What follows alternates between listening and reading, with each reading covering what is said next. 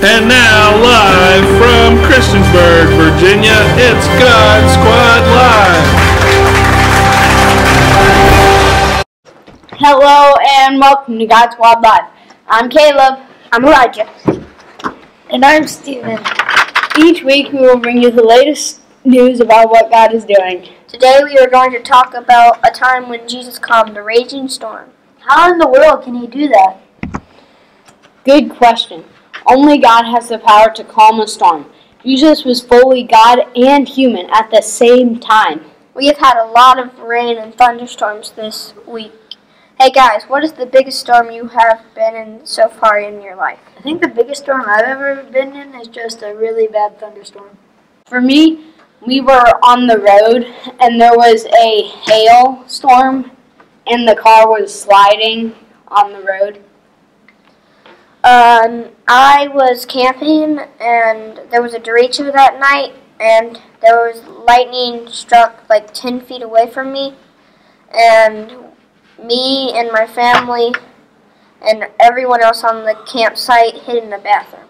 Today we're going to go live to Jesus. He spent all day teaching crowds of people near the Sea of Galilee. He was tired and he wanted to cross over to the other side of the sea. Let's go there live. Jesus and his disciples left the crowd. They got into a boat and began sailing. Some of the people from the crowds followed in their own boats. While Jesus and his disciples traveled, Jesus fell asleep on a cushion at the back of the boat. All of a sudden, a storm came. The wind was strong and the waves crashed into the boat. Water was coming into the boat, and the disciples were afraid.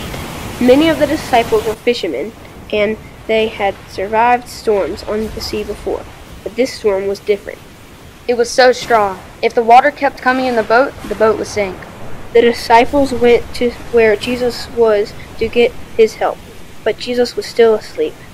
He didn't seem to even notice the storm. Did Jesus care that they were about to sink into the sea?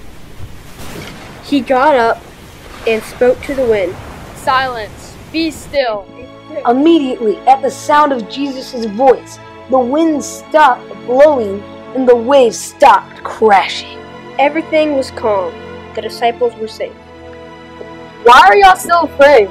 Do y'all have no faith? That is a true miracle. Yes, none of us can calm a big storm like that. Hey guys, this makes me think. Sometimes we have storms in our lives too. That's true, Caleb. We aren't talking about the storms with thunder and lightning and heavy rain, although we have those too. No, we are talking about problems and tough things that happen in our lives sometimes. We will all face problems in our lives as we get older.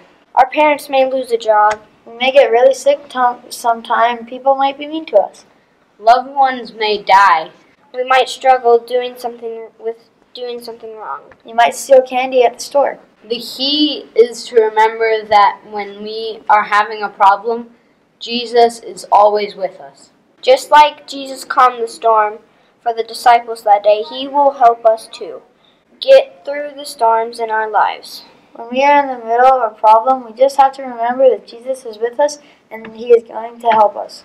That is very good advice. Boys and girls, are you dealing with something really hard today? If so, please remember to talk to Jesus about it, and he will help you. Well, that's about all the time that we have on today's show. Thanks so much for watching today. Don't forget to join us next time when we talk about how Jesus fed a large crowd. I'm already looking forward to hearing about food.